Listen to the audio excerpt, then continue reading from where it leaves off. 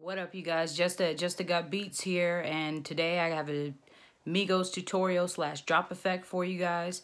I got asked by somebody how I did the drop effect in iOS on GarageBand. I'm doing this on my iPhone 8 Plus, so it's real easy. I'm gonna walk you guys through it, as well as the chord progression I use, the instrumentation, and the drums. Let's get it.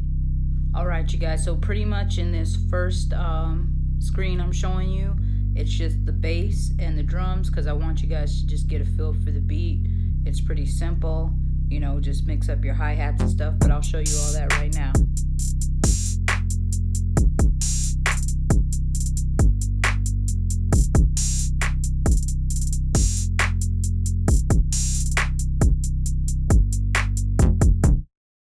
All right, you guys, so in this next clip, I'm just showing you the chord progression that I used.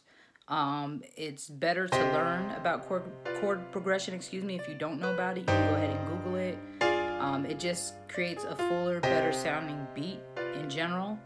So to me, that's vital that you guys learn, but you guys can see on here the notes that I used and stuff like that. Or you can also go ahead and use the harmonics minor scale, which is similar to the Phasian scale. So you can use that as well and work on that until you get your chord progression down. All right, something that I think that's key in most trap beats, not all trap beats need, you know, thirds and quarters and all that, you know, those kind of variations. But in this case with Migos, you know, a lot of times they use a lot of variation in their hi-hats and in trap beats in general. So it's good to have variation, work it to your liking, you know, make it something that's going to vibe with the beat and give it a little bit more bounce as well. All right, so in this screenshot, I'm showing you guys the synth bass that I used. I wanted something that had like a little bit of a growl kind of sound to it, so I used the Agile synth bass. All right, so in this next shot, I'm just showing you the instruments that I use so you can get a feel for how it sounds. I used the piano.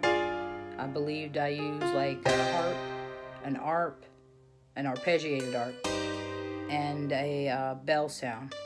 And then my little funky bass line. I think it was Bass FM that I used for that one.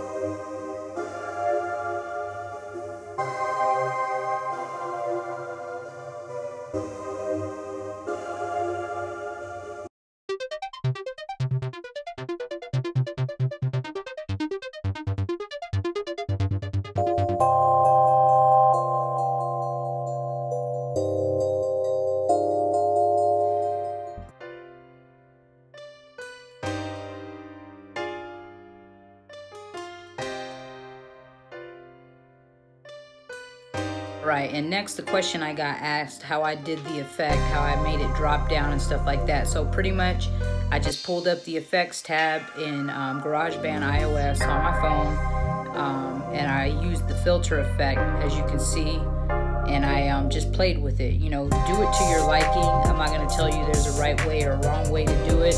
Just do it to the way that you like it, and something that's going to mesh well with the beat and make a really good drop. So just play around with it. You know, as you can see, I'm just playing around with the effects and stuff like that, but you can really do a lot with your phone and GarageBand.